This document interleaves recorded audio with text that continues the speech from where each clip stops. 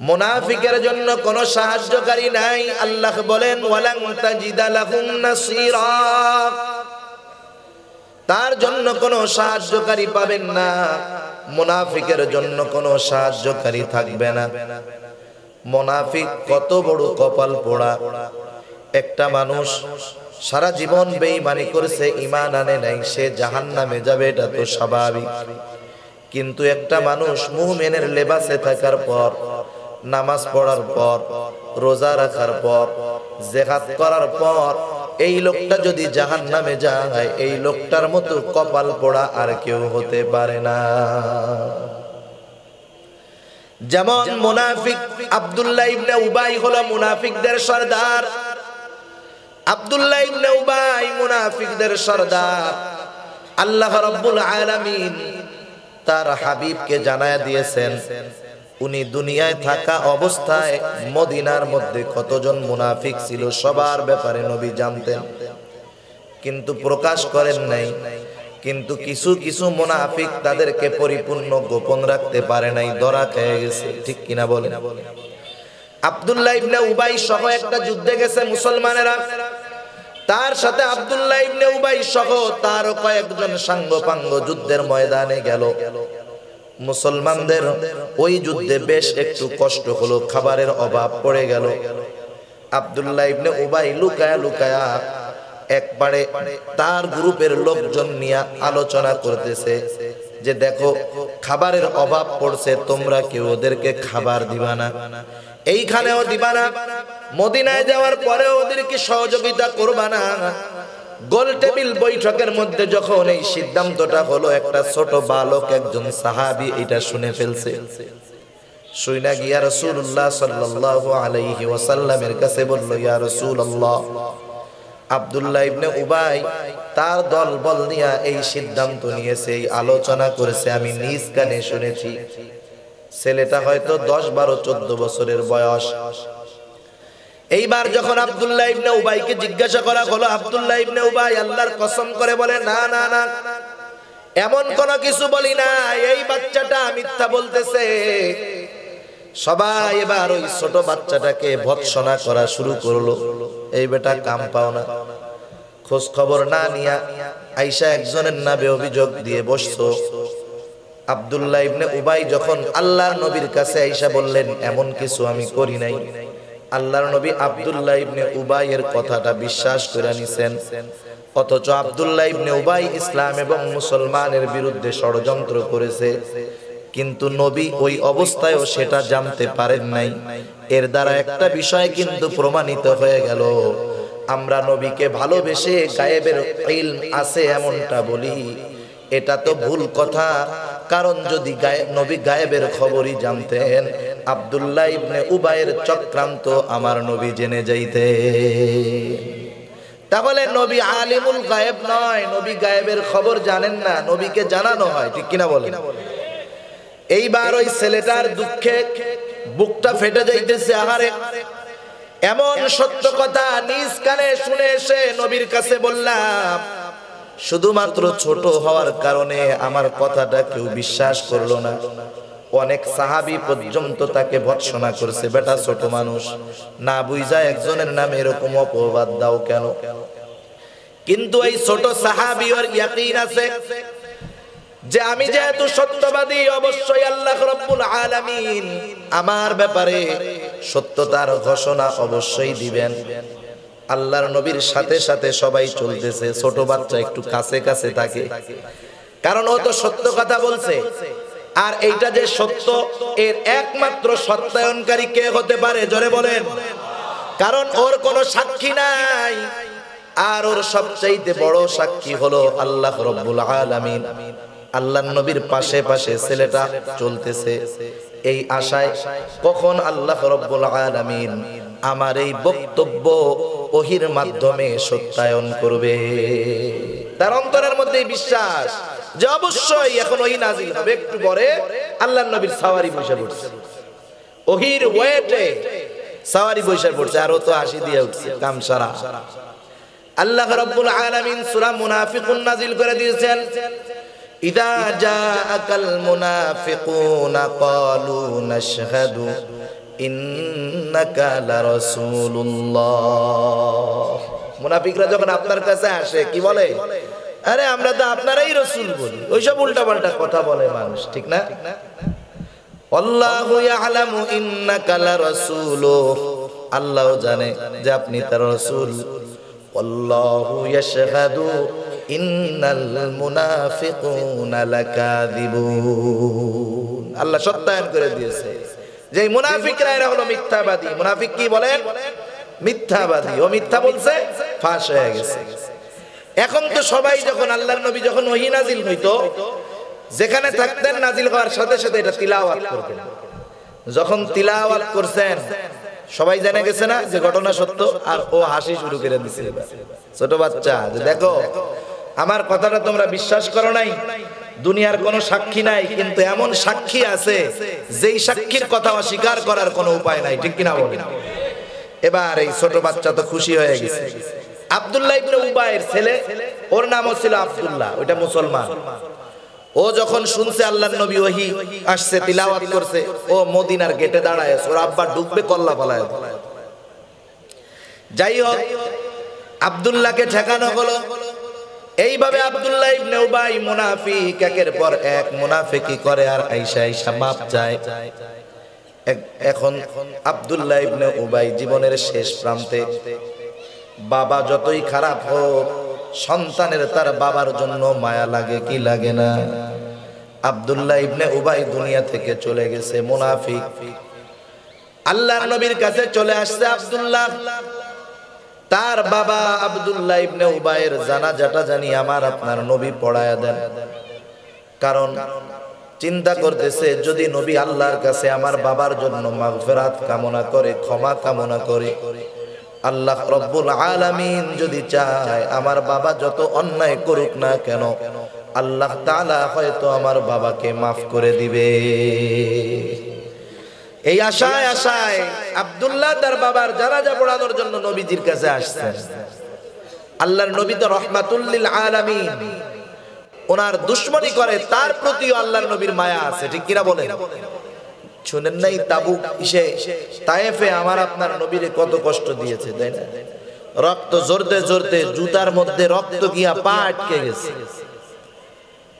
পাহাড়ের ফেরেশতা বলতেছে, আপনি বলেন দুই পাহাড় মিশায়া দিয়া এমন নিশ্চিহ্ন করে দিব, এখানে যে একটা জনপদ ছিল, মানুষ ছিল, কিয়ামত পর্যন্ত মানুষ টের পাবে না।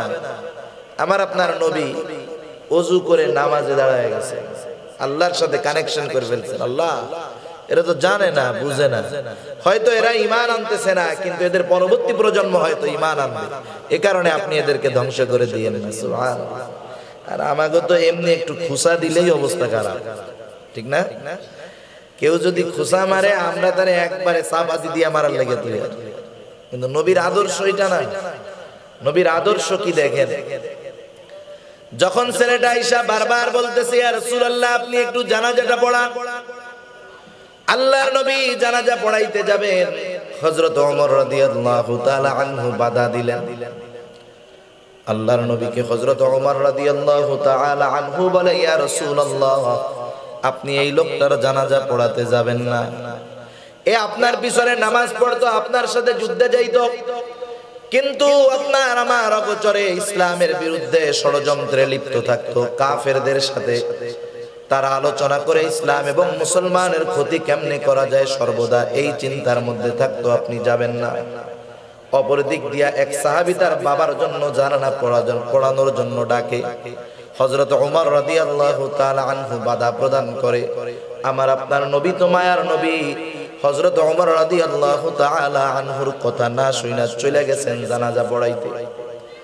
আল্লাহর নবীর দোয়া কবুল, দোয়া করার পরে দোয়া যদি কবুল হতো, গ্রিন সিগন্যাল চলে আসতো। দোয়া কি কবুল হলো কি হলো না আমার আপনার এ ব্যাপারে জানা থাকে না, কিন্তু আমার আপনার নবীর দোয়া যদি কবুল হতো, আল্লাহ তাআলার তরফ থেকে গ্রিন সিগন্যাল চলে আসতো যে দোয়া কবুল হয়ে গেছে। দীর্ঘ সময় আল্লাহর নবী দোয়া করতেছেন, সিগন্যাল আসে না। নিজের লালা নিয়া ওর মুখের মধ্যে দিয়েছেন, নিজের পরনের কাপড়টা আব্দুল্লাহ ইবনে উবাইয়ের কাফন হিসাবে ব্যবহার করছেন। আব্দুল্লাহ ইবনে উবাইয়ের পরিচয় হলো মুনাফিক। কি বলেন? মুনাফিক আল্লাহর নবীর মুখের লালা তার মধ্যে দেওয়া হয়েছে, মুখের মধ্যে দেওয়া হয়েছে। বিশ্ব নবীর নিজের গায়ের জামা তার গায়ে দেওয়া হয়েছে। আল্লাহর নবী দোয়া করতেছেন, দোয়া কবুল হয় না। দীর্ঘ সময় পর জিবরাইল আমিন চলে আসছে, জানায় দিছে, ইয়া রাসূলুল্লাহ আপনি সারা দিন কেন? এর জন্য যদি সারা জীবনও দোয়া করেন, এর মাগফিরাতের দোয়া আল্লাহ তাআলা কবুল করবে না। মুনাফিকের কি আলামত? রাসূলুল্লাহ সাল্লাল্লাহু আলাইহি ওয়াসাল্লাম আমাদেরকে জানায় দিয়েছেন। আমাদের দায়িত্ব কি?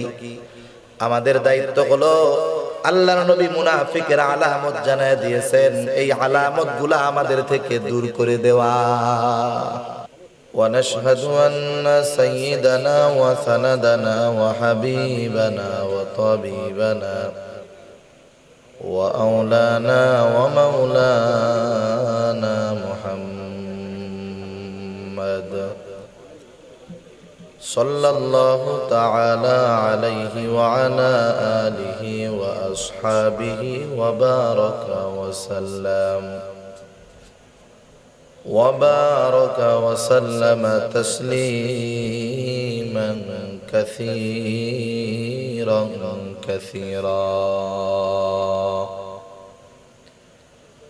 الذي أرسله الله تعالى ورسوله بالحق بشيرا ونذيرا وداعيا إلى الله بإذنه سراجا وقمرا منيرا. أما بعد فأعوذ بالله من الشيطان الرجيم. بسم الله الرحمن الرحيم. إن المنافقين في الدرك الأسفل من النار ولن تجد لهم نصيرا. وقال تعالى في آية أخرى: يا أيها الذين آمنوا اتقوا الله وقولوا قولا سديدا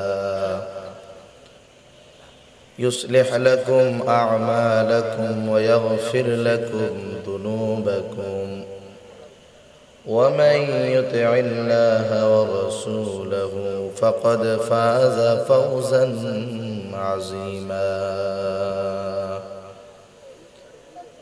وقال رسول الله صلى الله عليه وسلم: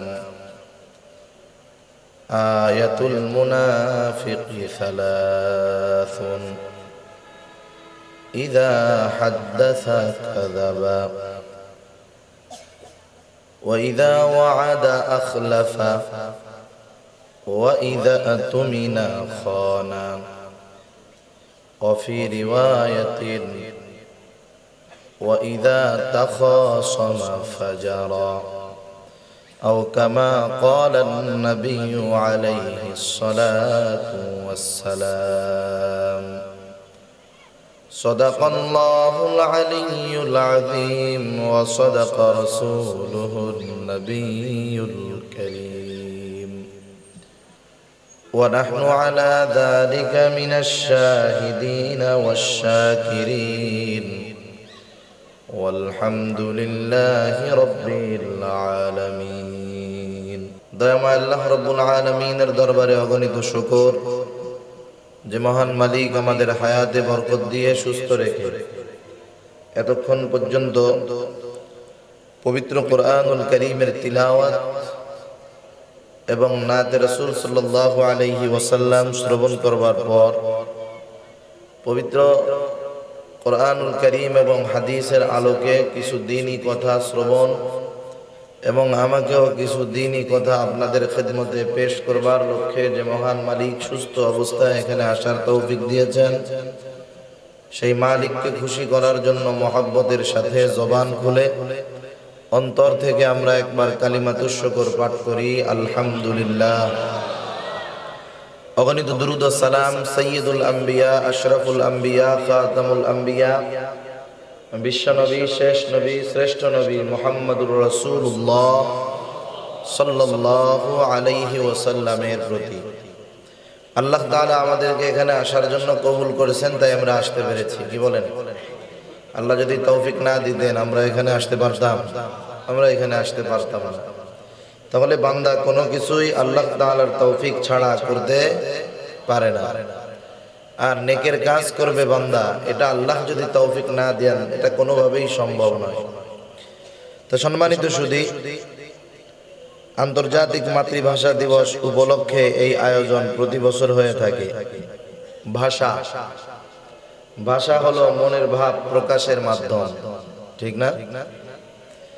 আমার আপনার উচ্চারিত শব্দমালাই বলে দিবে আমার মনের অবস্থা কেমন।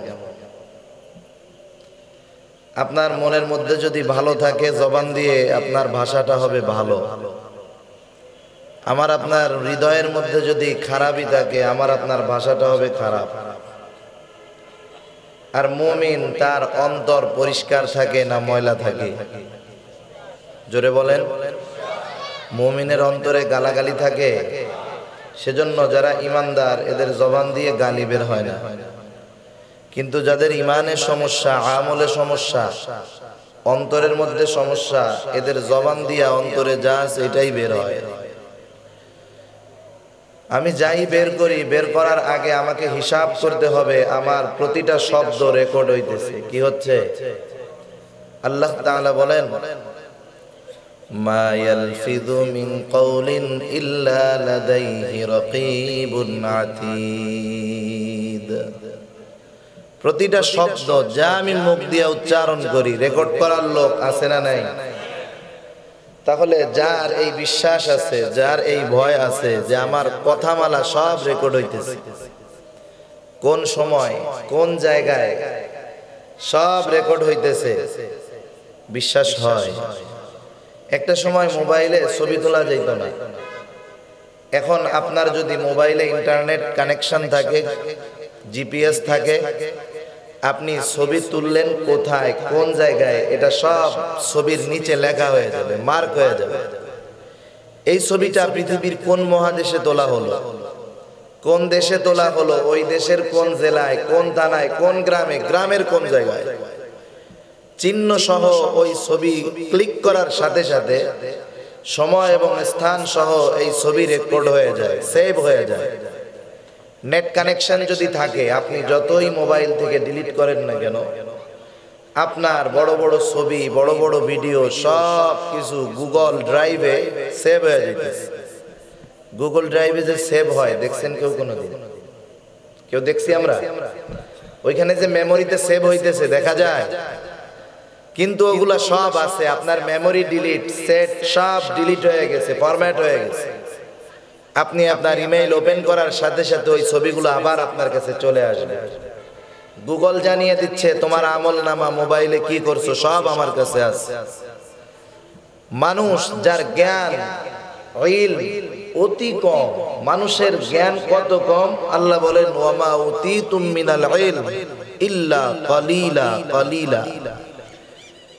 একেবারে অতি কম জ্ঞান আল্লাহ তাআলা মানুষকে দিলেন, সেই জ্ঞান দিয়ে মানুষ কত কিছু করে ফেলতেছে। আর মহাজ্ঞানী তার নাম কি? আরো জোরে বলেন। সেই আল্লাহ তাআলা আমার আপনার সব কথা, কাজ, অঙ্গভঙ্গিমা রেকর্ড করতে পারেন কি পারেন না? সেজন্য মাতৃভাষা দিবসে আমাদের একটা অঙ্গীকার হবে, পৃথিবীর কোন ভাষার জন্য কেউ জীবন দেয় নাই, দিছে? বাংলা ভাষার জন্য জীবন দিয়েছে মানুষ, চিটাঙ্গা ভাষার জন্য দিছে নাই। কোন ভাষার জন্য? তাইলে বলবেন যে হুজুর তাইলে চিটাঙ্গা ভাষায় গালাগালি করা যায় হবে? কোন ভাষাতেই বকা দেওয়া যাবে না। সেজন্য মাতৃভাষা দিবসে আমাদের এই প্রতিজ্ঞা হবে, আমরা কখনো কাউকে জবানের মাধ্যমে খারাপ কথা বলবো না, গালি দিব না। কারণ গালি দেওয়া কোনো মুমিনের স্বভাব নয়, গালি দেওয়া মুনাফিকের আলামত। কার আলামত? মুনাফিকের আলামত। যারা সোজা সিধা কথা বলে, সত্য কথা বলে, শালীন কথা বলে, সুন্দর কথা বলে, তারা মুত্তাকি। কারণ মুত্তাকিদের ভাষা হয় সুন্দর। কোরআনুল কারীমের মধ্যে আল্লাহ সুবহানাহু ওয়া তাআলা মানুষ মুত্তাকি কত পদ্ধতি হতে হবে এর একটা পদ্ধতি বলেন, যে ইয়া আইয়ুহাল্লাযীনা আমানুত্তাকুল্লাহ, হে ঈমানদারেরা তোমরা আল্লাহ তাআলাকে ভয় করো তথা মুত্তাকি হও। আমি যদি আল্লাহকে প্রশ্ন করি, আপনি যদি প্রশ্ন করেন আল্লাহ মুত্তাকি কিভাবে হব, আল্লাহ বলেন ওয়াকুলু কওলান সাদীদা, সোজা কথা বলো, সত্য কথা বলো, ভালো কথা বলো, অশ্লীল অশালীন কথা বলা যাবে না। কারণ আমার সব কথাগুলা রেকর্ড হইতেছে। আল্লাহ তাআলা আমাদের সকলের ভাষার ভিতরে মিষ্টতা দান করুক, জোরে বলি আমিন। আমাদের ভাষার ভিতরে আল্লাহ তাআলা শালীনতা দান করুক, সকলে বলেন আমিন। কারণ গালি মুমিনের ভাষা নয়। রাসূলুল্লাহ সাল্লাল্লাহু আলাইহি ওয়াসাল্লাম বলেন সিবাবুল মুমিনি ফুসুক ওয়া কিতালুহু কুফর, কোন মুমিনকে গালি দেওয়া এটা ফাসিকি। একজন মুমিনকে গালি দিলেই কবিরা গুনাহ হয়, আর কোন মুমিনকে যদি কেউ মেরে ফেলে এটা কুফরি হয়ে যায়। সেজন্য আমরা দোয়া করব যাদের আত্মত্যাগে আজকে আমরা বাংলা ভাষায় কত সুন্দরভাবে কথা বলতে পারতেছি, আমরা আমাদের মাতৃভাষায় কথা বলতে পারতেছি, এদের মধ্যে যারা ঈমানদার এদের জন্য দোয়া করব আল্লাহ তাআলা তাদেরকে জান্নাত নসিব করুক। আরো জোরে বলেন। সম্মানিত সুধী, আমি আপনাদের সামনে পবিত্র কোরআনুল কারীম থেকে কিছু তিলাওয়াত করেছি এবং রাসূলুল্লাহ সাল্লাল্লাহু আলাইহি ওয়াসাল্লামের অগণিত হাদিস থেকে একটা হাদিস পাঠ করেছি। আয়াত এবং হাদিসকে সামনে রেখে অল্প সময়ের মধ্যে কিছু কথা বলতে চাই। আল্লাহ তাআলা জানি এই কথাগুলো আমার আপনার জীবনের দুনিয়া এবং আখিরাতের জন্য কল্যাণকর হিসাবে কবুল করেন। আবারও বলি আমিন। আল্লাহ তাআলা দুনিয়ায় আমাদেরকে অনেক নেয়ামত দান করেছেন, অনেক বড় বড় নেয়ামত আল্লাহ তাআলা দিয়েছেন। বড় বড় দামি দামি নেয়ামত গুলার মধ্যে অন্যতম একটি দামি নেয়ামত হলো আল্লাহ তাআলা আমাদেরকে মুমিন বানিয়েছেন। সর্বপ্রথম আল্লাহ তাআলা আমাদেরকে মানুষ বানিয়েছেন। মানুষ হিসাবে সৃষ্টি করার মাধ্যমে আল্লাহ তাআলা দুনিয়ার অন্য যত সৃষ্টি আছে, মাখলুক আছে, সব মাখলুকের উপরে শ্রেষ্ঠত্ব দান করেছেন এবং আমাদের উপাধি দিয়ে দিয়েছেন আশরাফুল মাখলুকাত তথা সৃষ্টির শ্রেষ্ঠ জীব। তাহলে প্রথম নেয়ামত আমরা হলাম সৃষ্টির শ্রেষ্ঠ জীব, ঠিক কিনা? সৃষ্টির শ্রেষ্ঠ জীব ঠিক আছে, কিন্তু লোকটা যদি বেঈমান হয়, এই দামি মানুষ বা সৃষ্টির শ্রেষ্ঠ জীব হওয়ার কোনো মানে আছে, লাভ আছে? দেখেন আল্লাহ তাআলা এরপরে আমাকে আপনাকে ঈমানও দিয়েছেন। ঈমান দিয়ে শুধু দুনিয়ার শ্রেষ্ঠ মানুষ বানাইছেন তা না, দুনিয়ার শ্রেষ্ঠ সৃষ্টি করেছেন তা না, ঈমান দেওয়ার মাধ্যমে পরকালেও শ্রেষ্ঠত্ব অর্জনের ক্ষমতা আল্লাহ আমাকে আপনাকে দিয়ে দিয়েছেন। সুবহানাল্লাহ। তৃতীয়ত আল্লাহ রাব্বুল আলামিন আমাকে আপনাকে চাইলে অন্যান্য অনেক নবীর উম্মত বানাতে পারতেন, কিন্তু ঈমানদারদের মধ্যে কোন দলটা সর্বোত্তম? যারা হলো বিশ্ব নবীর উম্মত, ঠিক কিনা বলেন? আল্লাহ তাআলা দয়া করে, মায়া করে, মহব্বত করে, ভালোবেসে, বিনা চাওয়ায় রহমাতুল লিল আলামিন নবী মুহাম্মদুর রাসূলুল্লাহ সাল্লাল্লাহু আলাইহি ওয়াসাল্লামের উম্মত বানাইছেন। এটা একটা মানুষের জন্য আল্লাহ তাআলার তরফ থেকে বিনা চাওয়ায় পাওয়া সবচাইতে দামি তিনটা নেয়ামত। আল্লাহ তাআলা কার নেয়ামতকে বাড়ায় দেয়? যে তার নেয়ামতের শুকরিয়া আদায় করে। নেয়ামতের শুকরিয়া আদায় মানে কি? ভালো একটা জিনিস আল্লাহ দিলেন, শুধু তসবিহ একটা নিয়ে আলহামদুলিল্লাহ আলহামদুলিল্লাহ বলবো, এটা নাকি? যেই নেয়ামতটা দিয়েছেন আল্লাহ তাআলা, এই নেয়ামতটার যথাযথ ব্যবহার করতে হবে আমাকে। মানুষ বানিয়েছেন আল্লাহ তাআলা আমাকে মনুষ্যত্ব অর্জন করতে হবে। আমার ভিতরে পশুত্ব থাকলে হবে না, পশুর চরিত্র থাকলে হবে না, আমাকে মনুষ্যত্ব অর্জন করতে হবে। ঈমানদার বানিয়েছেন আল্লাহ তাআলা আমাকে, আমার ঈমানকে আমার হেফাজত করতে হবে। আমাকে আল্লাহ তাআলা শেষ নবীর উম্মত বানিয়েছেন, শ্রেষ্ঠ উম্মত। শ্রেষ্ঠ উম্মতের গুণাবলী আমাকে অর্জন করতে হবে। তাহলে কি হবে? তাহলে আল্লাহ তাআলার এই নেয়ামতের শুকরিয়া আদায় হবে। আল্লাহ সুবহানাহু ওয়া তাআলা এই নেয়ামতকে আমার আপনার জন্য সংরক্ষণ করে কিয়ামতে জান্নাতের বাসিন্দা আল্লাহ বানায় দিবেন। সুবহানাল্লাহ। সেজন্য আমরা আমাদের চরিত্র আনবো। মুমিনের কোন চরিত্র, মুমিনের আদর্শ আমাদের মধ্যে থাকবে, ঠিক কিনা বলেন? সেজন্য দেখেন, সাধারণত সমাজে তো অনেক শ্রেণীর মানুষ আছে। কেউ কেউ মানুষগুলাকে তিন শ্রেণীতে ভাগ করেছেন। কয় শ্রেণীতে? তিন শ্রেণীতে। এক শ্রেণীর মানুষ হলো এরা কাফের। এরা কি বলেন? কাফের। সে যে ধর্মের লোক হোক, নাস্তিক হতে পারে, অন্যান্য ধর্মাবলম্বী হতে পারে, কিন্তু তারা কাফের। কারণ কি? তারা আল্লাহকে মানে না, নবীকে মানে না, এটা স্বীকারও করে এবং সেটা অন্তরেও তারা বিশ্বাস করে যে আল্লাহ নাই। এক গ্রুপ আছে না নাস্তিক। আবার কতজন অন্যান্য বিভিন্ন কায়দায় আল্লাহকে অস্বীকার করে, ঈমান আনেই নাই। এক গ্রুপ, এরা কাফের। দ্বিতীয় আরেকটা গ্রুপ আছে, যেই গ্রুপটা তাদের জবানে প্রকাশ করে যে আমরা মুমিন, এরা নামাজও পড়ে, নিজেদেরকে মুমিন দাবি করে, কিন্তু অন্তরের ভিতরে কুফরি লুকায়া রাখে। অন্তরের ভিতরে তাদের কুফরি আছে। এই মানুষগুলা কাফেরের চাইতেও জঘন্য। আপনাদেরকে যদি জিজ্ঞাসা করি, বলেন তো কোন রোগটা বেশি ক্ষতিকর? যেই রোগটা হওয়ার পরে টের পাওয়া যায় না, অভ্যন্তরে থাকে, বাহিরে কোনো আলামত পাওয়া যায় না, সেই রোগ? নাকি যেই রোগটা হওয়ার সাথে সাথে বাহিরে কিছু আলামত দেখা যায়, সেই রোগ? কথা বুঝেন নাই? লম্বা উত্তর তো আমি দিয়ে দিই। স্বাভাবিক এইটাই যে যেই রোগটা হওয়ার পরে কোনো আলামত পাওয়া যায় না, সেই রোগটা বিপজ্জনক বেশি।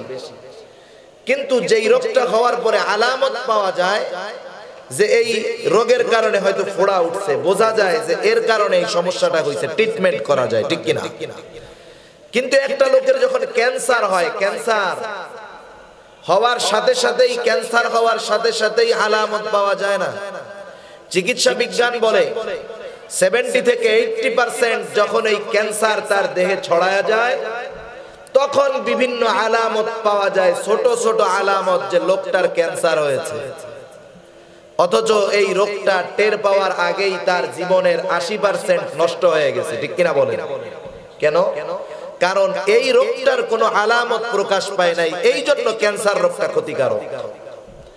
আর যেই রোগটার আলামত প্রকাশ পাওয়া গেছে, ওটার ট্রিটমেন্ট করার সুযোগ আছে, বড় হওয়ার আগেই ওটাকে ট্রিটমেন্ট করে নির্মূল করে দেওয়ার চেষ্টা করা গেছে। অনুরূপভাবে কাফের ও তার কুফরিকে তো প্রকাশ করে, আর মুনাফিক ও তো তার কুফরিকে লুকায় রাখে, ও ঈমানকে প্রকাশ করে। এই জন্য ওই ক্যান্সার যেমন ক্ষতিকর, এই মুনাফিকগুলা সমাজের মধ্যে ইসলামের জন্য সবচাইতে বড় ক্ষতিকর, ঠিক কিনা বলেন? এজন্যই আল্লাহ সুবহানাহু ওয়া তাআলা পবিত্র কোরআনুল কারীমের মধ্যে কাফেরের যে শাস্তির কথা বলছেন, তার চাইতে জঘন্য শাস্তির কথা বলেছেন মুনাফিকের। আল্লাহ তাআলা কোরআনুল কারীমের মধ্যে বলেন, ইন্নাল মুনাফিকিনা ফিদ দারকিল আসফালি মিনান নার ওয়া লান তাজিদা লাহুম নাসীরা। আল্লাহ রাব্বুল আলামিন বলেন, নিশ্চয়ই মুনাফিকের স্থান হলো জাহান্নামের একেবারে তলদেশে। মুনাফিকের জন্য কোনো সাহায্যকারী নাই। আল্লাহ বলেন, ওয়ালান তাজিদা লাহুম নাসীরা, তার জন্য কোনো সাহায্যকারী পাবেন না। মুনাফিকের জন্য কোনো সাহায্যকারী থাকবে না। মুনাফিক কত বড় কপাল পোড়া। একটা মানুষ সারা জীবন বেঈমানি করেছে, ঈমান আনে নাই, সে জাহান্নামে যাবে, এটা তো স্বাভাবিক।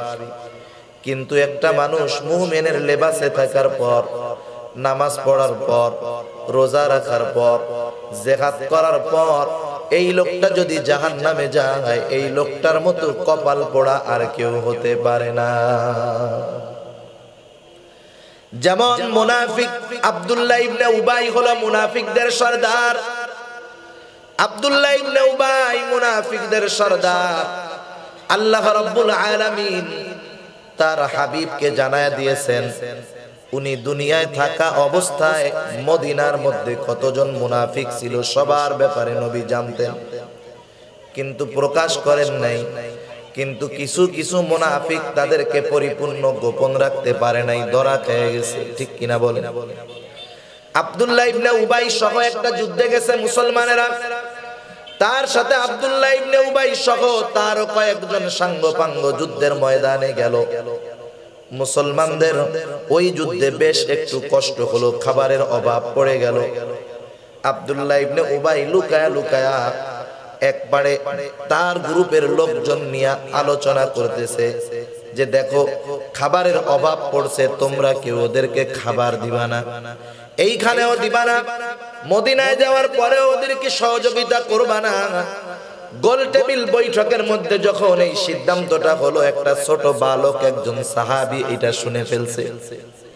শুইনা গিয়া রাসূলুল্লাহ সাল্লাল্লাহু আলাইহি ওয়াসাল্লামের কাছে বলল, ইয়া রাসূলুল্লাহ, আব্দুল্লাহ ইবনে উবাই তার দলবল নিয়ে এই সিদ্ধান্ত নিয়েছে, এই আলোচনা করেছে, আমি নিজ কানে শুনেছি।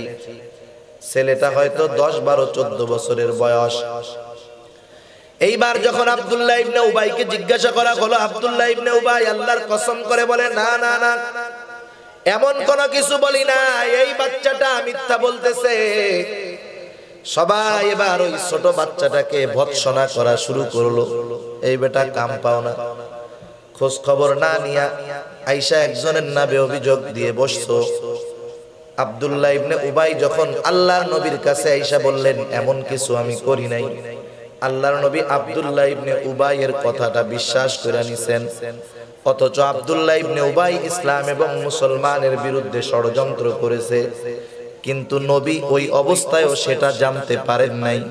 এর দ্বারা একটা বিষয় কিন্তু প্রমাণিত হয়ে গেল, আমরা নবীকে ভালোবেসে গায়েবের ইলম আছে এমনটা বলি, এটা তো ভুল কথা। কারণ যদি নবী গায়েবের খবরই জানতেন, আব্দুল্লাহ ইবনে উবাইয়ের চক্রান্ত আমার নবী জেনে যাইতে। তাহলে নবী আলিমুল গায়েব নয়, নবী গায়েবের খবর জানেন না, নবীকে জানানো হয়। ঠিক কিনা বলেন? এইবার ওই ছেলেটার দুঃখে বুকটা ফেটে যাইতেছে। আহারে, এমন সত্য কথা নিজ কানে শুনে এসে নবীর কাছে বললাম, শুধুমাত্র ছোট হওয়ার কারণে আমার কথাটা কেউ বিশ্বাস করলো না। অনেক সাহাবী পর্যন্ত তাকে ভৎসনা করছে, বেটা ছোট মানুষ, না বুঝা একজনের নামে এরকম অপবাদ দাও কেন? কিন্তু এই ছোট সাহাবী ওর ইয়াকিন আছে যে আমি যেহেতু সত্যবাদী, অবশ্যই আল্লাহ রাব্বুল আলামিন আমার ব্যাপারে সত্যতার ঘোষণা অবশ্যই দিবেন। আল্লাহর নবীর সাথে সাথে সবাই চলতেছে, ছোট বাচ্চা একটু কাছে কাছে থাকে, কারণ ও তো সত্য কথা বলছে। আর এইটা যে সত্য, এর একমাত্র সত্যায়নকারী কে হতে পারে? জোরে বলেন। কারণ ওর কোনো সাক্ষী নাই, আর ওর সবচাইতে বড় সাক্ষী হলো আল্লাহ রাব্বুল আলামিন। আল্লাহর নবীর পাশে পাশে ছেলেটা চলতেছে এই আশায় কখন আল্লাহ রাব্বুল আলামিন আমার এই বক্তব্য ওহীর মাধ্যমে সত্যায়ন করবে। তার অন্তরের মধ্যে বিশ্বাস যে অবশ্যই এখন ওহী নাজিল হবে। একটু পরে আল্লাহর নবীর সাওয়ারি বসে পড়ছে, ওহীর ওয়েটে সাওয়ারি বসে পড়ছে, আর ও তো হাসি দিয়ে উঠছে কামসারা। আল্লাহ রাব্বুল আলামিন সূরা মুনাফিকুন নাজিল করে দিয়েছেন, ইদা জাআকাল মুনাফিকুনা ক্বালু নাশহাদু ইন্নাকা লারাসূলুল্লাহ। মুনাফিকরা যখন আপনার কাছে আসে কি বলে? আরে আমরা তো আপনারই রাসূল বলি। ওইসব উল্টাপাল্টা কথা বলে মানুষ, ঠিক না?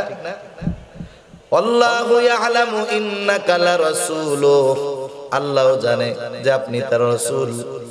আল্লাহু ইয়াশহাদু ইন্নাল মুনাফিকুনা লাকাযিবুন। আল্লাহ সত্যায়ন করে দিয়েছে যে মুনাফিকরা এরা হলো মিথ্যাবাদী। মুনাফিক কি বলেন?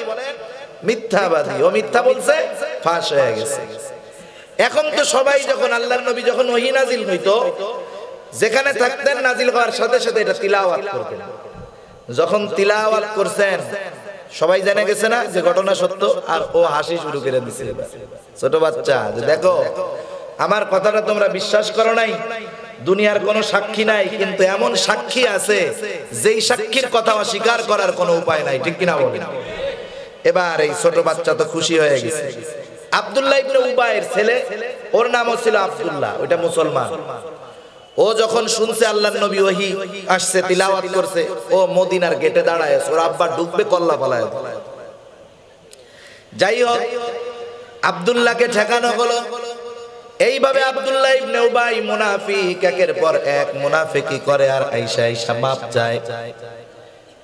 এখন আব্দুল্লাহ ইবনে উবাই জীবনের শেষ প্রান্তে। বাবা যতই খারাপ হোক, সন্তানের তার বাবার জন্য মায়া লাগে কি লাগে না? আব্দুল্লাহ ইবনে উবাই দুনিয়া থেকে চলে গেছে মুনাফিক।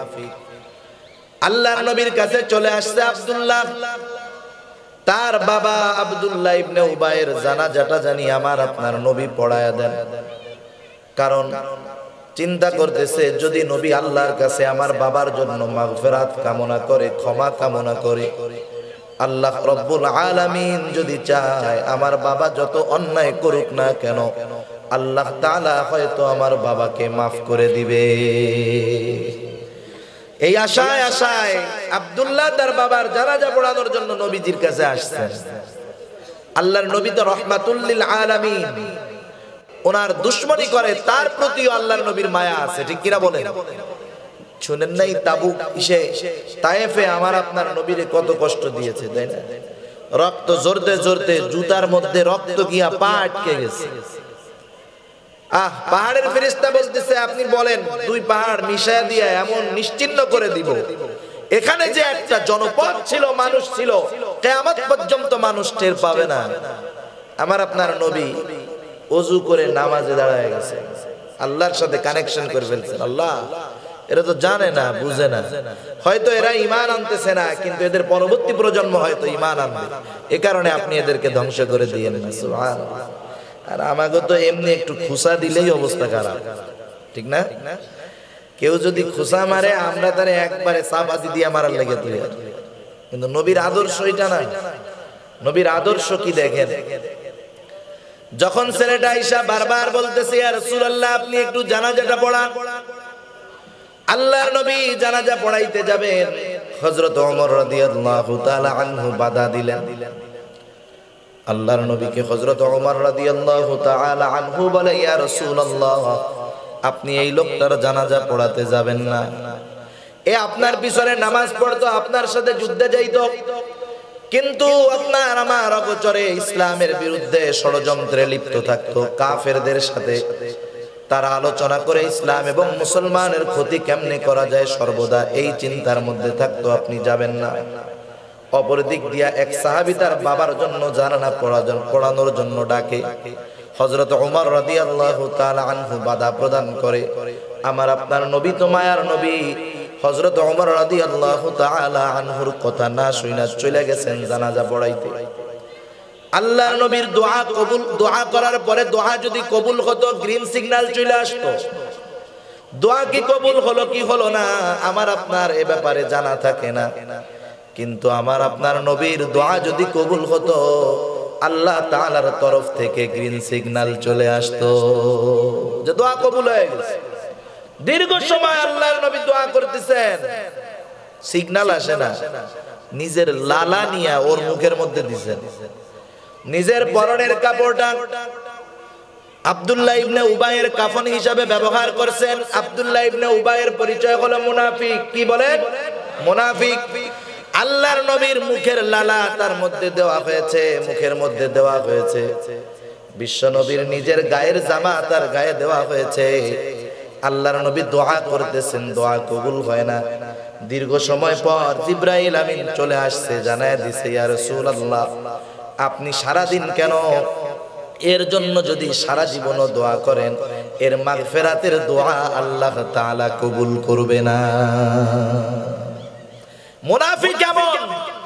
ওই মুনাফিক যার জানাজা আল্লাহর নবী পড়ায়ছেন, আল্লাহ তাআলা তাও মুনাফিকরে maaf করেন নাই। আমাদের সমাজে মুনাফিক অনেক আছে, কিন্তু কাউকে মুনাফিক বলার অধিকার আমাদের নাই।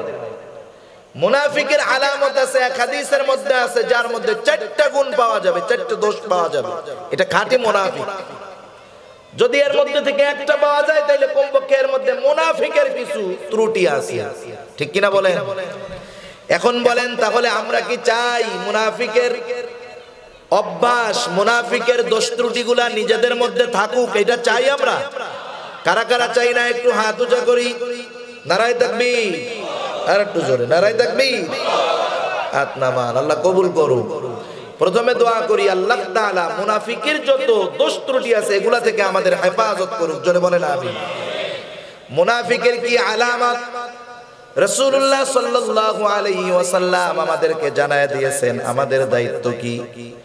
আমাদের দায়িত্ব হলো আল্লাহর নবী মুনাফিকের আলামত জানায় দিয়েছেন, এই আলামতগুলো আমাদের থেকে দূর করে দেওয়া।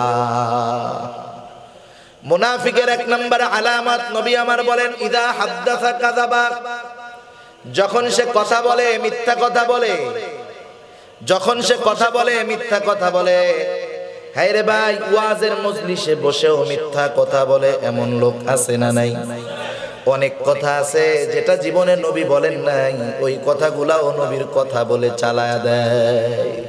অথচ নবী আমার বলেন মান কাযাবা আলাইয়া মুতাআম্মিদান ফালইয়াতাবাওয়া মাকআদাহু মিনান নার, যে আমার ব্যাপারে জেনে শুনে মিথ্যা কথা বললো তা সে তার স্থান জাহান্নামকে বানায় নেবে, তার স্থান হবে জাহান্নাম। সেজন্য কথাগুলা বলার আগে আমাকে আপনাকে বুঝে বুঝে বলতে হবে নবী কোন কথাগুলা বলছেন, কোনটা বলেন নাই। আমরা অনেক সময় ওয়াজ করতে গিয়া আমরা বলি না ওয়াজের মধ্যে যে হুজুর জীবনের ক্লান্তি লগ্নে ডাক দিচ্ছেন, ওইরকম টান তো আমি দিতে পারি না, টান তো দিতে পারি না। কেমন জানি কয় না, ও ফাতেমা। নবী এরকম কোনদিন বলছেন? কোনদিন বলছেন? আমি যখনই বললাম যে আল্লাহর নবী এরকম বলছেন, তার মানে এটা নবীর কথা, এটা হাদিস হয়ে গেল। আমার নবী তো কোনদিন এরকম বলেন নাই। তাহলে আমি যখন বললাম এটা কি হয়ে গেল? সেজন্য আল্লাহর নবীর কথা বলার ক্ষেত্রে সতর্কতা অবলম্বন প্রয়োজন। আমি আপনি মানুষ, ভুল হতেই পারে। আমাকে আপনাকে সর্বোচ্চ সতর্কতা অবলম্বন করতে হবে। এরপরে ভুল হতেও পারে, এর জন্য আল্লাহর কাছে মাপ চাইতে হবে। কিন্তু আমি যদি আমার ভুলটাকে কম্পালসারি করে ফেলি, কন্টিনিউ করি, একই কথা বোঝার পরেও বলতেছি, এটা কিন্তু আমার জন্য ছাড় হবে না, ধরা খেয়ে যেতে হবে। এজন্য যখন কেউ বলবে আল্লাহর নবী এটা বলছেন, যখন কেউ বলবে আল্লাহ তাআলা এটা বলছেন, এটা আমাকে বুঝে শুনে বলার দরকার আছে না নাই? সেজন্য মিথ্যা শুধু যে আম পাবলিক বলে তা না, মিথ্যা কথা অনেক সময় এই ওয়াজের মজলিসেও হয়ে যায়। অনেকে এটা গুরুত্ব মনে না করে আমরা বলে ফেলি। আবার অনেকে প্রতিপক্ষকে দমানোর জন্য ইচ্ছা করে বলে, এমন লোক আছে না নাই? যে ব্যক্তি ভুল করে অনিচ্ছায় অখেয়ালে বলে ফেললো তার একটা বিষয়, কিন্তু যে ব্যক্তি ইচ্ছা করে এমন কথা বললো তার ঠিকানা তো সে জাহান্নামকে বানায় নিল। এজন্য আমরা মিথ্যা বলবো না, কারণ মিথ্যা বলা কার আলামত? মুনাফিকের আলামত। আমাদের রন্ধ্রে রন্ধ্রে মিথ্যা আছে। ব্যবসার মধ্যে মিথ্যা আছে না নাই? আল্লাহর নবী বলেন যেই ব্যবসার মধ্যে মিথ্যা, সেটা লাভ দেখা যায় কিন্তু বরকত নাই। যেই ব্যবসার মধ্যে মিথ্যা, সেই ব্যবসায় দেখা যায় যে এটা খুব চালু হয়েছে কিন্তু বরকত নাই, ওর লাভ অনেক হয়। আল্লাহ তাআলা এমন একটা রোগ দেয়, এক রোগেই ওর সব টাকা শেষ, ঠিক কিনা বলে? 2 নম্বর, মাল নিয়ে মানুষের কাছে বেশি দামে বিক্রি করে। ভেজাল বিরোধী অভিযানে একবার ধরা খায় 10 লাখ টাকা জরিমানা, 10 বছরের লাভ শেষ। সেই জন্য এই ব্যবসাগুলা দেখা যায় যে খুব দ্রুত গতিতে উঠতেছে কিন্তু ভেঙে পড়ে এরকম দ্রুত। যেমন আমাদের এলাকায় রেন্ডি গাছ বলে, আপনাদের এলাকায় কি গাছ বলে চিনি না, খুব দ্রুত বাড়ে, অনেক দ্রুত বাড়ে না? এটা ভাঙতে কয়দিন লাগে? এক ঝড় আসলে, বড় ঝড় লাগে না, মোটামুটি ঝড় আসলেও মাজার থেকে শুয়ে পড়ে। আর মেহগুনি গাছ, এই গাছগুলো আস্তে আস্তে বাড়ে কিন্তু খুব স্ট্রং, ঠিক না? যখন এটা অনেক পরিণত হয়, এর দাম অনেক হয়। একটা মেহগুনি গাছ দিয়ে 100 রেন্ডি গাছ কেনা যায়। সেজন্য আল্লাহর নবী বলেন যে এই ব্যবসার মধ্যে মিথ্যা দেখা যায়, এটা বাড়তেছে কিন্তু ওর ভিতরে বরকত থাকে না। এই জন্য যিনি ব্যবসা করেন তিনি মিথ্যাবাদী ব্যবসা হবেন না, তিনি হবেন সত্যবাদী ব্যবসায়ী। ঠিক কিনা বলেন? কারণ আমার আপনার নবী বলেন সত্যবাদী ব্যবসায়ী কিয়ামতের দিন জান্নাতে ফয়সালা হবে তার জন্য, আর সে জান্নাতের মধ্যে নবী, সিদ্দিক, শুহাদা এবং সালেহিনদের সাথে অবস্থান করবে। চিটাঙ্গের মানুষ তো বেশি ব্যবসায়ী, এই জন্য সত্যবাদী ব্যবসা হতে হবে। পেঁয়াজ এরকম গুদামজাত করা যাবে না, নষ্ট করে কর্ণফুলী নদীতে ফালানো যাবে না। এরকম ব্যবসায়ীর জন্য আল্লাহ এবং তার রাসূলের লানাত। এমন ব্যবসায়ী হওয়া যাবে না। ব্যবসা এটা নবীদের সুন্নাত। প্রায় নবী ব্যবসা করছেন, আমার আপনার নবী ব্যবসা করেন নাই। আমার আপনার নবী তো সফল বিজনেসম্যান ছিলেন, সফল ব্যবসায়ী ছিলেন। তার ব্যবসার সাফল্যেই তো মুখরিত হয়ে, যার ব্যবসার সাফল্যে খুশি হয়েই তো খাদিজাতুল কুবরা রাদিয়াল্লাহু তাআলা আনহার মতো পবিত্রা তাহেরা নারী বিবাহের প্রস্তাব দিয়েছেন আমার আপনার নবীকে। ঠিক কিনা বলেন? কারণ উনি ইতিপূর্বে এমন সফল ব্যবসায়ী, অনেস্ট ব্যবসায়ী, সৎ ব্যবসায়ী দেখেন নাই, পছন্দ হয়ে গেছে। সেজন্য আমার নবী শুধু যে নবী তা না, উনি পৃথিবীর শ্রেষ্ঠ ব্যবসায়ী। ঠিক কিনা বলেন? পৃথিবীর শ্রেষ্ঠ সৎ ব্যবসায়ী হলেন আমার আপনার নবী। সেজন্য আমাকে আপনাকে সত্যবাদী ব্যবসা হতে হবে। ব্যবসার ক্ষেত্রে আমরা কখনো মিথ্যা কথা বলবো না, যদিও সাময়িক লাভ কম হবে, কিন্তু আল্লাহ তাআলা ওর ভিতরে বরকত দিবেন। ঠিক কিনা বলেন? ঢাকা শহরের লোক তো বড় ফাঁকিবাজ, ওরা বিভিন্ন পদ্ধতিতে ফাঁকি মারে মানুষ। ব্যবসার ক্ষেত্রে কোনো ফাঁকি মারা যাবে না। আমাদের বাংলাদেশ থেকে বিদেশে পাট নিত, পাট চট্টগ্রাম এই অঞ্চলগুলা থেকে অনেক জুট মিল আছে, খুলনায় অনেক জুট মিল আছে। আগে পাট যাইতো বিদেশে। পাট দেওয়ার সময় ওরা যখন পাটের বান্ডিল করতো, ভিতরে বড় বড় কুমড়া ভরে দিত। কুমড়ার ওজন বেশি, দাম কম। ওরা খুলে খুলে দেখে কি রে, এগুলো কি পাটের বাচ্চা নাকি? এরপরে খোঁজ খবর নিয়ে জানলো যে ব্যবসায়ীরা আমাকে ঠগানোর লেগে যে কুমড়া দিয়ে এটার ওজন বাড়ায়, আর এটার থেকে আমাদের কাছ থেকে টাকা নেয়। এরকম বাটবার আছে না নাই? সমাজে বাজারে ধান বিক্রি করতে গেছে বা গম বিক্রি করতে গেছে, গমটাকে সুন্দর মতো শুকায় নাই, ভিজা ভিজা রাখছে। বলেন তো গম যদি ভিজা থাকে শুকনাটার চাইতে ওজন বেশি হবে। ঠিক কিনা বলেন? ভিজাটা যদি বিক্রি করেন শুকানোর পরে এর ওজন হবে 800 গ্রাম, তার মানে কেজিতে ফাঁকি দিলেন 200 গ্রাম। এটাও মিথ্যাবাদী ব্যবসায়ীর কাজ। আল্লাহর নবী একদিন বাজারে গেছেন, বাজারে গিয়া দেখলেন একটা লোক শস্যর স্তূপ করে রাখছে, খাদ্যর স্তূপ করে রাখছে। এবার ভিতরে হাত দিলেন, দেখলেন উপরে শুকনা ভিতরে ভেজা। তার মানে উপরে শুকনা ভিতরে ভেজা কেন? ও ক্রেতাকে ফাঁকি দিতে চায়, বাটপারি করতে চায়। আল্লাহর নবী বলেন মান গশানা ফালাইসা মিন্না, যে আমাদেরকে ধোঁকা দেয় সে আমার উম্মত হতে পারে না। সেজন্য মিথ্যাবাদী ব্যবসায়ী এর ব্যাপারে কঠোর হুঁশিয়ারি। আবার আমাদের দেশে কিছু একবারে আল্লাহর কসম কইয়া মিথ্যা কথা বলে, চিটিংবাজি করে, মিথ্যাও বলে ধোঁকাও দেয়, দুইটাই করে। ঢাকা শহরে বা অনেক জায়গায়, সব জায়গায় দেখা যায় কম দামে কিছু কিছু এলাকায় আছে ফার্নিচার বানায়, হাই কোয়ালিটি ফার্নিচার না, হাতি লাক্তার এরকম শোরুম না, এমনি দোকান আছে না কতগুলা, ভাঙ্গাচোরা দোকানে অনেক বড় বড় সুন্দর সুন্দর ফার্নিচার বানায় রাখছে, ওয়ার্ড্রপ বানায় রাখছে। ওদের ওয়ার্ড্রপ গুলা তাকাইলে মনে হয় ওই বড় বড় শোরুমের ওয়ার্ড্রপের চাইতে এদেরটা সুন্দর, তাই না? একজন জিজ্ঞাসা করতেছে এটার দাম কত? বলে 20,000 টাকা। 20,000 টাকা? এত দাম কেন? কয়টা অরিজিনাল কাঠ দিয়ে বানাইছে। আমার পরিচিত আছে তো কিছু এরকম। কেমনে বাটপারিটা করিস রে? বলে সব বডি বানাইছি হলো রেন্টি কাঠ দিয়ে, 2,000 টাকার কাঠে কমপ্লিট। এই রেন্টি গাছের কাঠ দিয়ে বানানো, উপরে ওয়ার্ড্রপের বিট গুলা দিছি ছোট্ট একটু মেহগুনি বা সেগুন কাঠ দিয়া। দোকানদার পানসি বাইতেছে, মাথায় টুপিও আছে, আবার দাড়িও রাখছে, নামাজটাও পড়ে আসছে। ক্রেতা এসে জিজ্ঞাসা করে ওয়ার্ড্রপটা তো অনেক সুন্দর, এটা কত দাম? 20,000 টাকা। এত দাম কেন? আরে ভাই ভালো কাঠ দিয়ে বানাইছে। এইবার যে ওই যে বিট দেওয়া সেগুন কাঠের, ওইটার উপরে হাত রাখা কয় আল্লাহর কসম এটা সেগুন কাঠের মাল, এটা সেগুন কাঠ, আল্লাহর কসম। বলেন ও যতই পেঁচ খাটাক এই মিথ্যাকে সত্য বানাতে পারবে? পারবে না। এক নম্বরে ও মিথ্যা বলল, 2 নম্বরে ধোঁকা দিল। সেই জন্য যারা মিথ্যা বলে ধোঁকা দিয়ে মানুষদের কাছ থেকে অর্থ হাতিয়ে নেয়, এই মানুষগুলাও জালেমের অন্তর্ভুক্ত, এই মানুষগুলা ধোঁকাবাজের অন্তর্ভুক্ত, মিথ্যাবাদীর অন্তর্ভুক্ত। এদের মধ্যে মুনাফিকের আলামত পাওয়া যায়। আল্লাহর নবীর কাছে একজন আসছে, ও সব গুনাহ করতে চায়, একটা গুনাহ ছাড়বে। নবী বলে তুমি শুধু মিথ্যা ছেড়ে দাও। একটা গুনাহ ছাড়ছে, অল্প কয়েকদিনের মধ্যে সব গুনাহ ছাড়তে বাধ্য হয়েছে। কেন? কারণ মিথ্যা হলো সকল গুনাহের মা। মিথ্যা কি বলেন?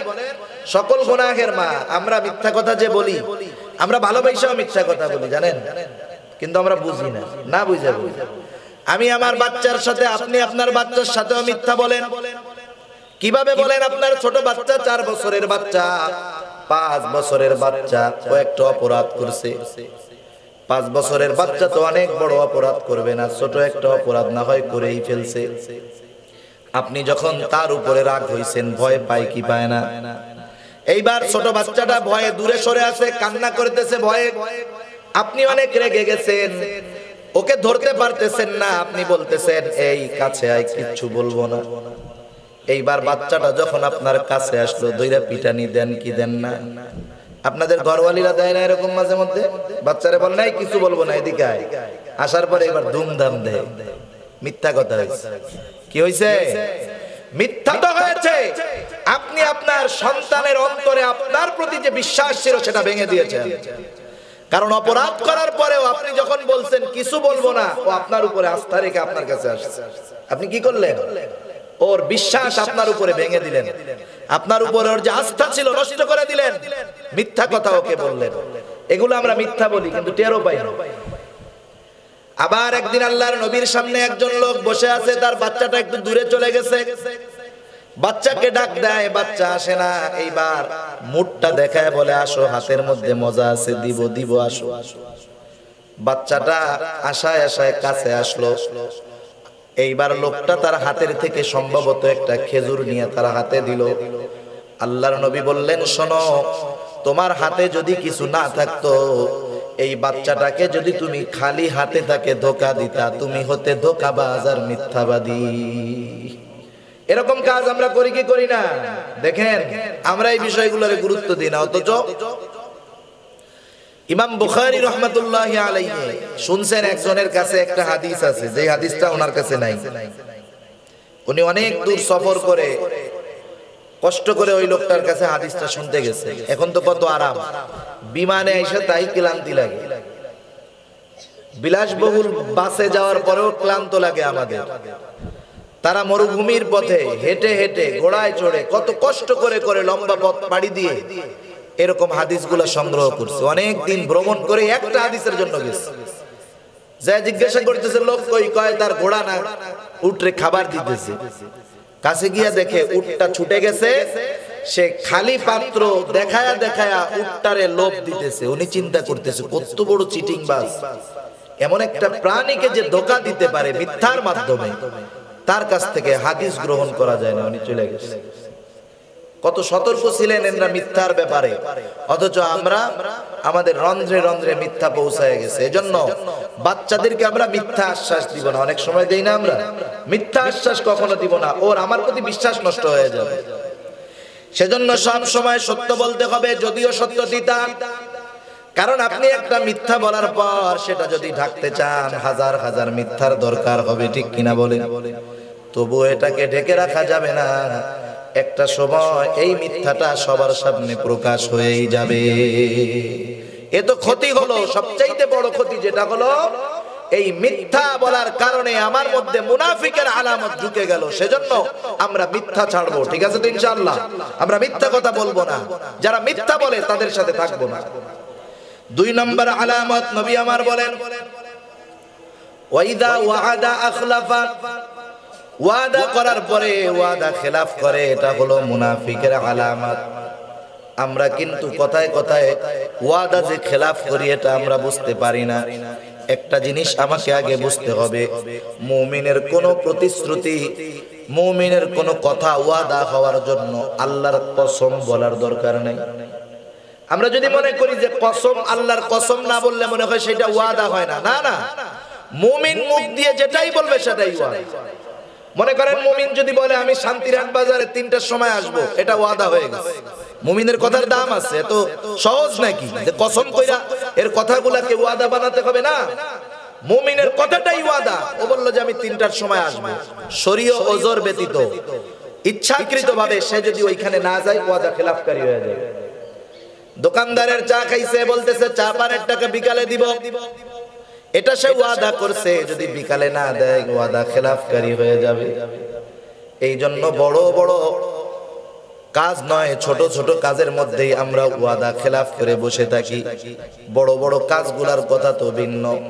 যেমন একজনের কাছ থেকে টাকা দান নিছে, কয় অমুক তারিখ দিমু, অবস্থা কি? আজকে তো সমাজে কর্জে হাসানা উঠে গেছে। কারণ কি?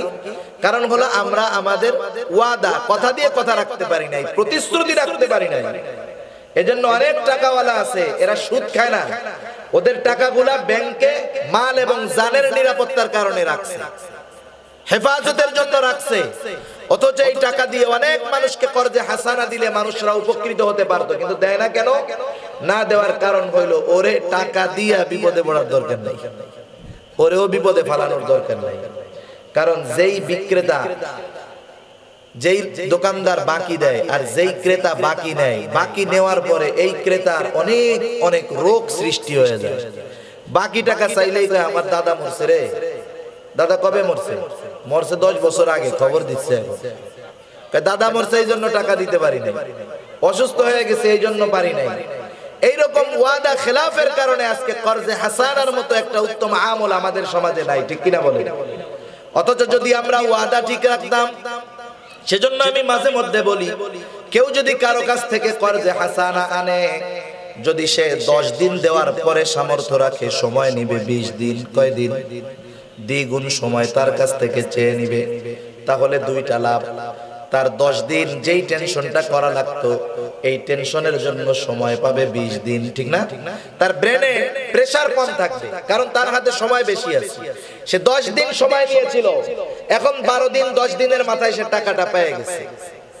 এইবার যদি ওই লোকের কাছে নির্ধারিত সময়ের আগে টাকাটা ফেরত দিয়েছে, তাহলে যিনি টাকাটা দিয়েছেন তিনি অবশ্যই তার উপরে খুশি হয়ে যাবে, ঠিক কিনা বলেন?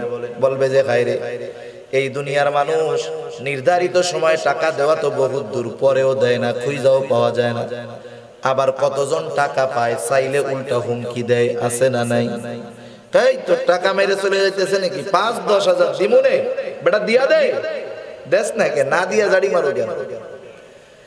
এখন কি হবে দেখেন, ওই লোকটার অন্তর খুশি হয়ে যাবে না? দেখছো কেমন মানুষ? মানুষ যেখানে নির্ধারিত সময় তার ওয়াদা রাখে না, অথচ লোকটা আগেই পরিশোধ করে দিয়ে গেল, লোকটা নিশ্চয়ই ভালো। বলেন তো, এরপরে যদি আপনার টাকা পয়সা প্রয়োজন হয়, আপনার ওর কাছে চাওয়া লাগবে না, ও আগের থেকেই বলবে ভাই কিছুর প্রয়োজন হলে আমাকে বইলেন, যথাযথ সাহায্য করার চেষ্টা করব, ঠিক না? আবার ইন কেস আপনি সময় নিয়েছেন 15 তারিখে টাকা দিবেন, 15 তারিখের আগে দেখলেন যে আপনার টাকা দেওয়া সম্ভব না, কঠিন হয়ে যাচ্ছে, আপনি 12 তারিখে তার কাছে গেলেন, আপনিই যাবেন, গিয়ে বললেন ভাই 15 তারিখ তো ওয়াদা দিয়েছিলাম, আমার তো ইচ্ছা আছে, কিন্তু অবস্থা যা, হয়তো আমার আরো 5 দিন সময় বেশি লাগতে পারে, যদি একটু সময়টা দিতেন আমার উপকার হইতো। যিনি টাকাটা দিয়েছেন ধার, 15 তারিখ যাকে দেওয়ার কথা, যে টাকা ধার দিতে পারে, আপনি যদি নির্ধারিত সময়ের 3 দিন আগে তার কাছে গিয়ে আপনি ওজরটা বলেন, অবশ্যই আরো 5 দিন সময় দিবে, ঠিক কিনা বলেন? এতে কি হবে? ওয়াদা রাখাটা সহজ হবে, ওয়াদা খেলাফ হবে না। দ্বিতীয়ত, যিনি সময় দিবেন তারও কিন্তু লস নাই, কারণ এই 5টা দিন অতিরিক্ত সময় দেওয়ার কারণে ওই টাকা তো তার 5 দিন পরে তার কাছেই আসবে, কিন্তু সময়ের কারণে ওই সমপরিমাণ টাকা সদকা করার সওয়াব আল্লাহ তার আমলনামায় দিয়ে দিবে। এই সব মুআমালাতের মধ্যে ছিল নেকির পাহাড়, কিন্তু মুআমালাত গুলো আজকে গুনাহে ডুবাই ফেলছি আমরা। কারণ কি? মুনাফিকের আলামত আমাদের মধ্যে চলে আসছে, ঠিক কিনা বলেন? এই জন্য মুনাফিকের আরেকটা আলামত হলো সে ওয়াদা দিয়ে ওয়াদা খেলাফ করে। আমরা ছোট মানুষের সাথে ওয়াদা দিয়া খেলাফ করব না, প্রতিশ্রুতি দিয়ে তাদের প্রতিশ্রুতি ভঙ্গ করব না। আমরা যদি এমনটা করি, তাহলে ওই ছোট বাচ্চা তার পিতা মাতার উপরেও আস্থা হারায়া ফেলবে, বিশ্বাস করতে পারবে না। মুনাফিকের 3 নাম্বার আলামত ওয়া ইদা তুমিনা খানা, তার কাছে যদি আমানত রাখা হয় আমানতের খেয়ানত করে। আমানত কি? আমানত একটা ব্যাপক শব্দ। আমরা তো শুধু মনে করি টাকা রাখাই হলো আমানত, নির্ধারিত সময় টাকা ফেরত দেওয়াটাই হলো আমানতের রক্ষা করা। বিষয়টা এমন নয়। প্রথমত আমাকে বুঝতে হবে কোনটা আমানত আর কোনটা হলো জামানত। কথা বুঝতেছেন? কষ্ট হচ্ছে না তো? কোনটা আমানত কোনটা জামানত? একজন মানুষ আপনার কাছে এসে বলছে যে ভাই এই যে 500 টাকা এটা আপনার কাছে আমি আমানত রাখলাম। আমানত যখন বলবে তখন আমানত গ্রহীতা যিনি আমানত রাখছেন তার উপরে দায়িত্ব হলো হুবহু ওই টাকাটা যেটা তার কাছে আমানত রাখা হয়েছে সেটাই সংরক্ষণ করতে হবে, আলাদা করে ওটা সে খরচ করতে পারবে না। যখন তিনি এসে টাকা চাবেন যেই টাকাটা দিয়েছিলেন হুবহু সেই টাকাটাই তাকে ফেরত দিতে হবে। যদি না দেয় এটাও আমানতের খেয়ানত হয়ে যাবে। কিন্তু যদি এইসব বলে এটা জমা রাখেন তথা এটা আপনার কাছে জামানত, দিয়েছেন নতুন 500 টাকার নোট, আপনি তাকে পুরান 500 টাকার নোট দিবেন, অসুবিধা নাই। দিয়েছিল 500 টাকার একটা নোট, আপনি তাকে 500 টাকার কয়েল দিয়ে দিলেন, 5 টাকার কয়েল দিলেন 100, এটা জামানত আদায় হবে, অসুবিধা নাই। কিন্তু আমানতের ক্ষেত্রে যেইটা দিবে সেইটাই হুবহু ফেরত দিতে হবে। জামানতের ক্ষেত্রে যা দিয়েছে সেটাই দিতে হবে এমনটা নয়, বরং যেই পরিমাণ দিয়েছে সেই পরিমাণটা তাকে ফেরত দিতে হবে। এটা হলো জামানত। এখন এই আমানত আমি আপনি শুধু যদি মনে করি টাকা পয়সার সাথেই আমানতের সম্পৃক্ততা, তা নয়। প্রতিটা মানুষ তার নিজস্ব অবস্থায় তার উপরে অনেক অনেক আমানত আল্লাহ তাআলা দিয়ে দিয়েছেন। আপনি চাকরি করেন, এই চাকরি যেই সময়গুলো অফিস টাইম, এটা ওই অফিস মালিকের পক্ষ থেকে আপনার কাছে আমানত। এই মালিকের 8 ঘন্টা সময় আপনি আপনার কাজে ব্যয় করতে পারবেন না। এই সময়টা যদি আমি আপনি আপনার কাজে ব্যয় করি তাহলে সময় নামক আমানতের খেয়ানত করা হবে। আছে না ফাঁকি দেয়? অনেকে তো নামাজের নাম দিয়ে ফাঁকি দেয়, নামাজ পড়তে বেরোইয়া ওটা ঘন্টা ক্লিয়ার করে ফেলে। আছে না নাই? খেয়ানত করে কোন নাম দিয়ে? দেখছেন কত বড় জঘন্য কাজ। নামাজের নাম দিয়ে সময়ের খেয়ানত করে, এগুলো ঠিক না। আপনি যে অফিসে চাকরি করেন এই অফিসের কাজে ব্যবহৃত যত আসবাব আছে এগুলা সব আপনার আমার কাছে আমানত। যদি অফিস মালিক অনুমতি দেন যে অফিস টাইমে এইগুলা আপনি আপনার ব্যক্তিগত কাজে ব্যবহার করতে পারবেন, তাহলে আপনি অফিসের টেলিফোনটা নিজের কাজে অফিস টাইমে ব্যবহার করতে পারবেন। যদি মালিক অনুমতি দেয় অফিসের কলম ব্যবহার করতে পারবেন, কাগজ ব্যবহার করতে পারবেন। যদি অনুমতি না থাকে আমি আপনি যদি একটু কালিও ব্যবহার করি তাহলে অফিসের ওই মালের আমানতের খেয়ানত করা হবে। বলেন তো আমরা অনেক নামাজি মানুষ, পরহেজগার মানুষ, এই কাজগুলা করি কি করি না? কিন্তু আমানতের খেয়ানত টেরও পাই না। আল্লাহ তাআলা আমার আপনার কাছে এই দিন দিয়েছেন, এই দিনও আমার আপনার কাছে আমানত। আল্লাহ তাআলা সন্তান দিয়েছেন, এই সন্তানগুলো আমানত। আল্লাহ তাআলা সম্পদ দিয়েছেন, সম্পদ আমানত। আল্লাহ তাআলা সুস্থতা দিয়েছেন, সুস্থতা আমানত। আল্লাহ তাআলা যে অঙ্গ প্রত্যঙ্গগুলো আমাদেরকে দিয়েছেন এগুলা সব আমানত। এই জন্য আল্লাহ তাআলা কোরআনুল কারীমের মধ্যে বলেন ইয়ালামু খাইনাতাল আ'য়ুনি ওয়া মা তুখফিস সুদূর। আল্লাহ তাআলা জানেন চোখের কি খেয়ানত আমরা করি। খেয়ানত কোন জিনিসের হয়?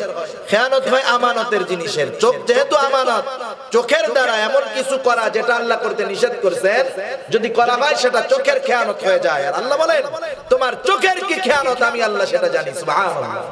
শুধু তাই নয়, এটাও জানি তোমার অন্তরের মধ্যে কি লুকায় রাখছো এটাও আমি আল্লাহ জানি। সেই জন্য আমানত, সন্তানগুলো আমানত। সন্তানদেরকে যদি কেউ দ্বীন শিক্ষা না দেয়, সন্তানদেরকে যদি কেউ কোরআন শিক্ষা না দেয়, এই মানুষগুলাও সন্তান নামক আমানতের খেয়ানত করে। এগুলো অহরহ চলতেছে। অথচ দেখেন আমরা অফিসের জিনিস ব্যবহার করি, ফোন ব্যবহার করি। অথচ হযরত ওমর রাদিয়াল্লাহু তাআলা একদিন ওনার কাছে একজন লোক আসতে দেখা করার জন্য বাতি জ্বালিয়ে হযরত ওমর রাদিয়াল্লাহু তাআলা আনহু রাষ্ট্রের কাজে ব্যস্ত। লোকটা আসার পরে সালাম দিল, আসসালামু আলাইকুম। ওয়া আলাইকুম আসসালাম। কোন কাজে আসছো? আমার ব্যক্তিগত কাজে নাকি রাষ্ট্রের কাজে? বলে ব্যক্তিগত কাজে, সাথে সাথে বাতি নিভাইয়া দিছে। ভয় পাওয়ার মতো অবস্থা হবে না? পিটানি টিটানি দিবে না, কারণ ভালো মতো পিটা দিতে হলে তো বাতি নিভাইতে হয়, তাই না? ভালো মতো বাতি না নিভাইলে কি পিটানি দেওয়া যায়? হ্যাঁ। হযরত ওমর রাদিয়াল্লাহু তাআলা আনহু বাতি নিভাইয়া দিয়েছেন। বাতি নিভালেন কেন? বলতেছে, শোনো, তুমি আমার কাজে আসছো, আমার ব্যক্তিগত কাজে আসছো, আর রাষ্ট্রের টাকার বাতি জ্বলবে আর আমার কাজ হবে এমনটা আমি করব না। কারণ কিয়ামতের ময়দানে এই আলোটা জ্বালায় রাখলেও আল্লাহর কাছে হয়তো আমাকে হিসাব দিতে হবে। অর্ধ জাহানের শাসক, একটু বাতি জ্বলবে, কতটুকুই না তেল খরচ হবে, কত চিন্তা। এবার আপনি চিন্তা করেন তো, সারা দুনিয়ার মানুষের দিকে তাকান। আরো বিস্তারিত যদি বলতাম, চোখ খুললেই দেখতেন যে আমানতের খেয়ানত। চারদিকে তাকান, রন্ধ্রে রন্ধ্রে দেখবেন আমানতের খেয়ানত। তাহলে যেই জাতির মধ্যে মুনাফিকের স্বভাব ঢুকে গেছে, সেই জাতির প্রতি আল্লাহর রহমত কিভাবে আসতে পারে? সেজন্য রাষ্ট্রের সম্পদ এটা শাসকের কাছে আমানত। হযরত ওমর রাদিয়াল্লাহু তাআলা আনহু দেখা গেছেন, দেখুন একটা বাতি পর্যন্ত জ্বালান নাই। রাষ্ট্রের সম্পদ এটা তার কাছে ছিল আমানত। কিন্তু গোটা দুনিয়ার দিকে তাকায় দেখেন, ছোট ছোট আমানতের খেয়ানত নয়, এত বড় বড় খেয়ানত হয়, শয়তানও ভয় পেয়ে যায়। ঠিক কি না? সেজন্য আমরা আমানতের খেয়ানত করব না। যে দায়িত্ব নিয়েছি এই দায়িত্ব পালন করা আমার আপনার জন্য আমানত। নামাজ পড়া এটা শুধু না পড়লে গুনাহ হবে তা হবে, কারণ আল্লাহ তাআলা বলেন, ইন্না আরাদনাল আমানাতা আলাস সামাওয়াতি ওয়াল আরদি ওয়াল জিবাল ফাআবাইনা আন ইয়াহমিলনাহা ওয়া আশফাকনা মিনহা ওয়া হামালাহাল ইনসান। আল্লাহ তাআলা বলেন, আমি এই আমানত আকাশের কাছে, জমিনের কাছে, পাহাড়ের কাছে পেশ করলাম। আকাশ, জমিন, পাহাড় এই আমানত গ্রহণ করতে অস্বীকৃতি জ্ঞাপন করলো। শুধু তাই নয়, ওরা তো ভয়ে বিদীর্ণ হয়ে যাওয়ার মতো অবস্থা। কিন্তু মানুষ, হামালাহাল ইনসান, মানুষ এই আমানত বহন করলো। মুফাসসিরিনে কেরাম বলেন, সেই আমানতটা কি? তারা বলেন, কেউ বলেন এটা হলো শরীয়ত তথা দ্বীন, কেউ বলেন কোরআন। কোরআন বলুক আর শরীয়ত বলুক, উভয়টাই মূলত এক। ঠিক কিনা বলেন? তাহলে আল্লাহর প্রতিটা আদেশ নিষেধ আমার আপনার কাছে আমানত। কথা বুঝতেছেন? তাহলে একটা মানুষ যখন আল্লাহর আদেশ মানে না, সে শুধু আল্লাহর নাফরমানি করে এমনটা নয়, সে আমানতের খেয়ানত করে। আল্লাহর আদেশ যখন মানে না, নিষেধ যখন শুনে না, সে শুধু আল্লাহর নাফরমানি করে এমনটা নয়, বরং মুনাফিকের মতো আমানতের খেয়ানত সে করে। সেজন্য আমরা আমানতের খেয়ানতকারী হব না। আরেকটা ত্রুটি মুনাফিকের, নবী আমার বলেন, ওয়া ইযা তাখাসামা ফাজারা, যখন তাদের পরস্পরের মধ্যে একটু কথা কাটাকাটি বা ঝগড়া হয়, হতেই পারে, কিন্তু এরা অশ্লীল খারাপ শব্দ ব্যবহার করে, গালাগাল করে, আছে না নাই? একজনের সাথে একজনের দ্বন্দ্ব হতেই পারে, কিন্তু যেই লোকটা অভদ্র মুনাফিক মার্কা আলামত, ও গালি শুরু করে। ঠিক কিনা বলেন? গালাগালি দেয় না? ঝগড়া লাগলে দেখছেন না? আর ভদ্রলোক কি করে? বলে, মাপ চাই, তুই গালি দিস না, মাপ চাই, যা, তোর কথাই ঠিক, তাও মাফ করে দে। এটা হলো রহমানের বান্দাদের গুণাবলী। রহমানের বান্দাদের গুণাবলী, আল্লাহ তাআলার দয়াময় আল্লাহর বান্দাদের গুণাবলীর মধ্যে অন্যতম একটি গুণাবলী পবিত্র কোরআনুল কারীমের সূরা ফুরকান, এর মধ্যে আল্লাহ রাব্বুল আলামিন তার বান্দাদের অনেকগুলা গুণাবলী উল্লেখ করেছেন। এর মধ্যে একটা গুণ হলো, আল্লাহ বলেন, ওয়া ইযা খাতাবাহুমুল জাহিলুনা ক্বালু সালামা। আমরা কার বান্দা হব? দয়াময় আল্লাহ তাআলার খাস গোলাম হব। তাদের আচরণ কি? যখন তাদেরকে কোন মূর্খ তাদেরকে উদ্দেশ্য করে কোনো কথা বলে, গালি দেয়, অশালীন অশ্লীল কথা বলে, ওরা বলে, মাপ চাই, এগুলার বলিস না, ক্ষমা কর। তাহলে বলেন, যে গালি দেয় তার পেটের মধ্যে ওইটাই আছে। ঠিক কিনা বলেন? আপনি খাইছেন নি আলু ভর্তা ডাল, খাওয়ার পরে কি বিরিয়ানির ডেক বের হবে? কি বের হবে? ওইটাই তো বের হবে গন্ধ। সেজন্য যার অন্তরের মধ্যে ওই আছে, গালি আছে, তার তো ওইটাই বের হবে। আর যার অন্তরের মধ্যে শালীনতা, ভদ্রতা আছে, সে বলবে সালাম, শান্তি, মাফ কর, তুই নিয়া তাও আমারে ছাড়। ঠিক কিনা বলেন? সেজন্য দেখবেন আমাদেরকে যদি কেউ গালি দেয়, এ ওয়াজ কয়জন শুনবে জানি না, ইউটিউবে ভিডিও হইতেছে, হয়তো কিছু মানুষ শুনবে, আপনারা তো সামনাসামনি শুনতেছেন, ওর চাইতে সামনের শোনা অনেক বরকতময়। আমাদেরকে যদি কেউ গালি দেয়, যা বলেই গালি দিই, আমরা প্রতিবাদ করব না। কেন করব না? কারণ আমি যদি ওর প্রতি উত্তরে ওকে বদদুয়া দেই, কবুল হতেও পারে, নাও পারে। ঠিক কিনা বলেন? আর আমি যদি তার কথার প্রতি উত্তর না দিয়ে সবর করি, আল্লাহ রব্বুল আলামিন ওর কথার জবাব দেওয়ার জন্য আল্লাহ তাআলা একজন ফেরেশতা নিযুক্ত করে দিবে। হযরত আবু বকর সিদ্দিক রাদিয়াল্লাহু তাআলা আনহু শরীফ মানুষ, ভদ্র মানুষ, নরম মানুষ। একদিন এক ইহুদি হযরত আবু বকর সিদ্দিক রাদিয়াল্লাহু তাআলা আনহুকে গালি দিচ্ছে। আবু বকর সিদ্দিক রাদিয়াল্লাহু তাআলা আনহু চুপ করে দাঁড়ায় শুনতেছে। পাশে আল্লাহর নবী তাকায় তাকায় হাসে। হযরত আবু বকর সিদ্দিক রাদিয়াল্লাহু তাআলা আনহু এবার ইহুদিকে জিজ্ঞাসা করে, কি ব্যাপার, গালি দাও কেন? ইহুদি গালি দেওয়া বন্ধ করলো। আল্লাহর নবীর হাসিটা থেমে গেল। এখন বলুন তো, সিদ্দিক আকবর যখন দেখলো আল্লাহর নবীর মুখের হাসি থেমে গেছে, কোন কারণে ইহুদি গালি দেয় সেটা তার কাছে এখন আর জানার কোনো প্রয়োজন নাই। তার এখন বড় চিন্তা, আল্লাহর নবীর মুখের হাসি কেন চলে গেল এটা জানার দরকার। দৌড় দিয়ে চলে গেছেন নবীর কাছে, জিজ্ঞাসা করে, ইয়া রাসূলুল্লাহ, কি ব্যাপার, আপনার মুখে এতক্ষণ হাসি ছিল, বন্ধ হয়ে গেল কেন? আল্লাহর নবী বলতেছে, আবু বকর, তুমি তো জানো না, তুমি তো দেখো না, তুমি যখন ওই ইহুদি তোমাকে গালি দিচ্ছিল, তুমি তো জানতে পারো নাই, চুপ করে আসো। তুমি যখন চুপ ছিলা, আল্লাহ তাআলা তোমার পক্ষে দুইজন ফেরেশতা নিযুক্ত করে দিয়েছে। ও তোমাকে গালি দেয়, আর ওই ফেরেশতাগুলা ওর গালিগুলার প্রতি উত্তর তাকে ফেরত দিয়ে দেয়। তুমি যখন চুপ করাই দিছো, ফেরেশতা চলে গেছে, এই জন্য হাসি বাদ দিছি।